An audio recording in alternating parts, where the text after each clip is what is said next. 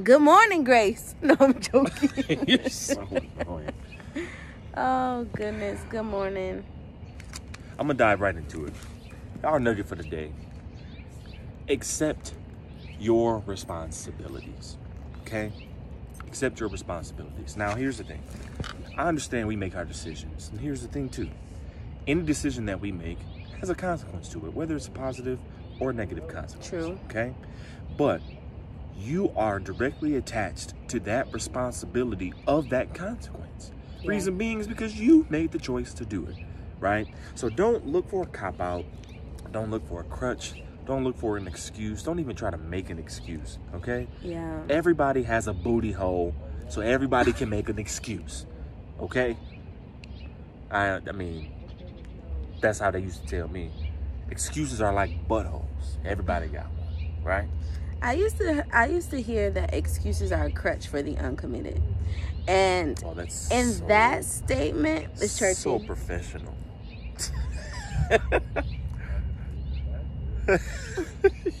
To me, when I hear excuses are a crutch for the uncommitted, I think about what are you committing to? And the reason you're making the excuses, obviously, because you don't want to. Let me take these glasses off. Because you don't want to commit. Honey, you already made the decision to commit to this. Absolutely. You can't just jump up and leave and cop out because you feeling some type of way or you in your feelings. Like we said the other day, you need to talk, speak up, and say something. So if you're uncomfortable, then okay, let's figure out a solution. Let's figure. He's texting. We'll wait. Sorry. Go ahead. If there's discomfort, then yeah, let's figure out a solution with the partner, with whoever, you know, the other party is that's involved in the situation. Yep. But making an excuse so that you don't have to deal with your responsibility, not cool. And running away from it. That is the most coward thing in the world. Avoidant behavior, babe. That's what that is. Yeah, that's absolutely. That avoidant attachment style we've been reading about. Yeah. You can't avoid everything. You can't. You can't avoid your responsibility. Period. I was going to say that too. You can't. I mean, now, here's the thing.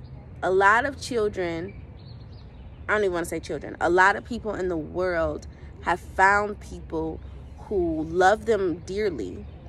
And maybe in their subconscious, they don't realize that they're misusing these people and allowing them to not just be a safe haven, but cripple them in a sense.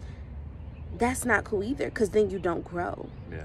You can't be on baby milk all your life. Yeah. You, at some point, you got to have soft foods. At some point, you got to get to the solids. You can't be on the titty all the dang on time. At some point, you got to grow up. That's true. You got to. And if you choose not to, then that's on you. But don't make everybody else suffer for the sake of... Don't make everybody suffer for the sake of you not wanting to grow up. Absolutely. And that's on God. Period. Yellow.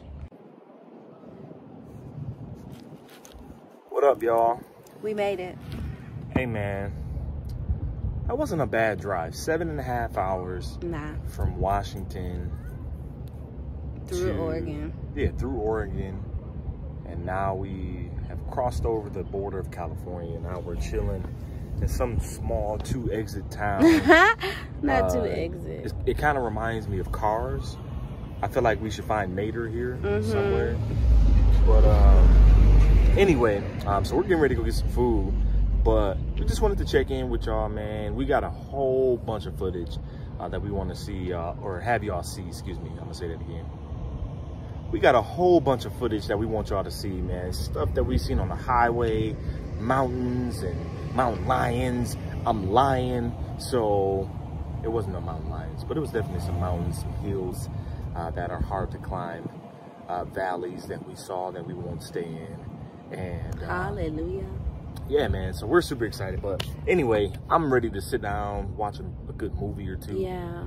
Get some food in my belly. Just relax. I'm kind of ready to relax. Yeah, we have a 9 or 10 hour drive ahead of us tomorrow down to Orange County. We are in the top of California right now. Like right above Sacramento. Yep, right above. So obviously Orange County is down there. Down. So. Like middle. Yeah. Middle south. So.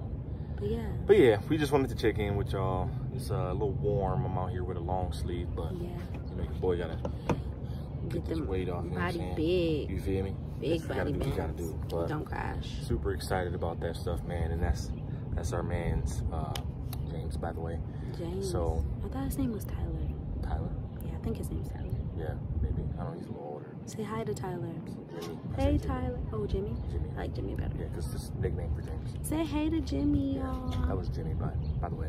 Anyway, we just want to check in, man. So we will see y'all later after we eat. Probably won't. Probably won't. Because we will just We'll give you a little bit of scenery. Maybe.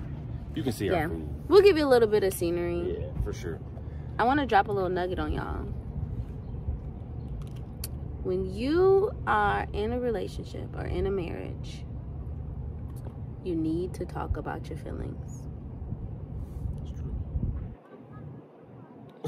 When you are in a relationship or in a marriage, you need to talk about your feelings. Don't count yourself out. Okay? Wait, let me take my glasses off again. Don't count yourself out. Yep. You got to talk about it. Whether you're emotional or you don't want to talk, you got to say something. Because if you don't, you're going to suffocate and you're going to die. That's so true. And you're just going to be living in a marriage or in a relationship that's not worth your time. That's so true. Okay? No matter how hard it is, talk. Open up your mouth. And if you don't know how to explain yourself, try. Write it down. If you literally have to write on a piece of paper all of the different words that are in your mind, do that. And then just, hopefully you have a person that's going to be understanding, that will sit with you and talk you through it. But that's one thing I've learned on this trip, is that you need to talk about your feelings. And you can't count yourself out. And don't make excuses for yourself. Don't try to cop out of a situation because you don't know how the person's going to respond. Yeah.